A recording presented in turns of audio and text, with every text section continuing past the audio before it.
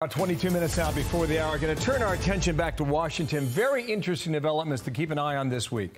The Democratic-led D.C. City Council trying to claw back a controversial bill that would ease up on the district's criminal code. The Senate says the vote will happen.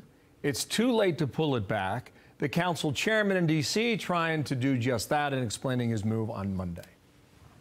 I don't know that that will stop the Senate Republicans, but our position is that the bill is not before Congress any longer. Well, so let's bring in Democratic West Virginia Senator Joe Manchin. I guess the issue is with Congress. It's really not Republicans in Congress. Good morning, sir, and thank you for your time, Senator. Nice to have you. Hey, Bill, good to be with you. How many Democratic senators will vote with Republicans this week on this bill? Well, I would like to think quite a few. I was the first one to just automatically, just when they asked the question to me a couple weeks ago, without even thinking, I knew how West Virginians and how I could go home and explain voting to reject what the D.C.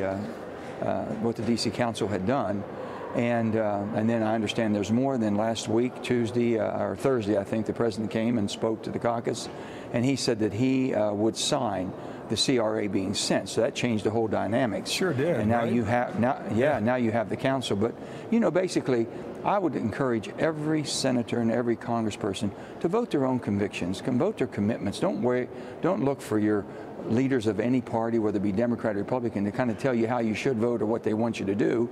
If you can go home and explain it, which is my litmus test is, Bill, if I can go home to West Virginia and explain it, then I'm going to vote for it, and if I can't explain it, I'll vote against it. It's pretty easy to say we are not going to be light on serious crimes. We are not Senator, going to give offenders. Senator, do you think, Dick Durbin says half of the Democratic caucus are going to vote with Republicans. Half. That's in Washington, D.C. in 2023. I'm surprised that all of them aren't. Okay, well, let's see what happens when the vote goes down. On the House side, you had 31 House Democrats vote with Republicans, but that was before the president said he wasn't going to veto it. You wonder, Nancy Pelosi was not happy about that. She made that known on Friday afternoon. Had he made that known before, maybe you get House Democrats, half of them, to vote with Republicans. Point is on this, do you see this as a moment of sea change when crime in America is off the hook in major American cities? I think people are expecting just common sense. Make a decision based on common sense. Crime is horrible in every area of this country. The border is in horrible shape. We've got to control the border. You just talked about what happened in Mexico, continues to. I always said this, why doesn't Mexico put a wall on their southern border, which is much narrower, and they can control it much better, and then let's build that relationship with Mexico, what we can control. The fentanyl and all the things that move through, we've got to get a better control.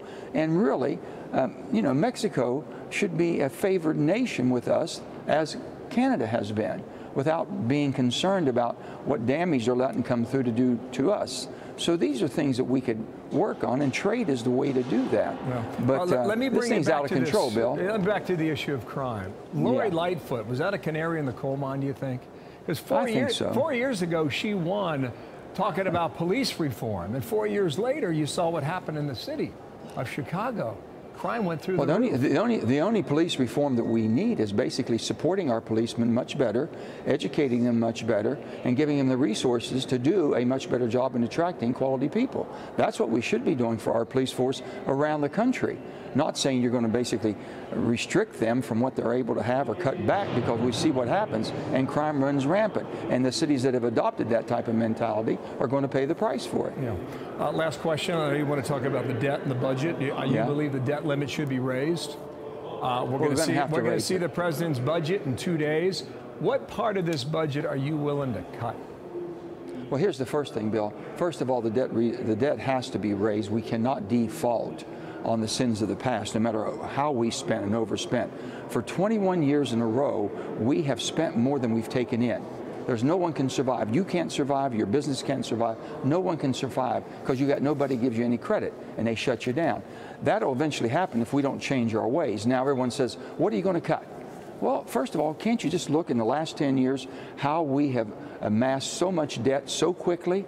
Can't we at least look and say, hey, how come we're basically spending twice as much as we were 10 years ago?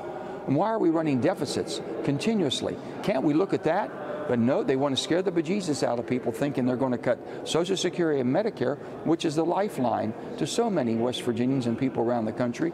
That is something we've taken off the table. Let's look at everything else that basically we should be looking at because of the extreme advancement of how much money we're spending. Yeah, time to get after it. I know you agree with that. The president's going to say tax the rich, but I tell you, you're going to have to tax just about every person on this planet to take care of the money. Everybody's got to pay their fair share. Everybody's got to pay their fair share, Bill. Everybody's got to pay fair share. Senator, thank you for your time. Please come back soon. Thanks, Bill. Joe Good Manchin. to be with you. Thank you. I'm Steve Ducey. I'm Brian Kilmeade. And I'm Ainsley Earhart. And click here to subscribe to the Fox News YouTube page to catch our hottest interviews and most compelling analysis.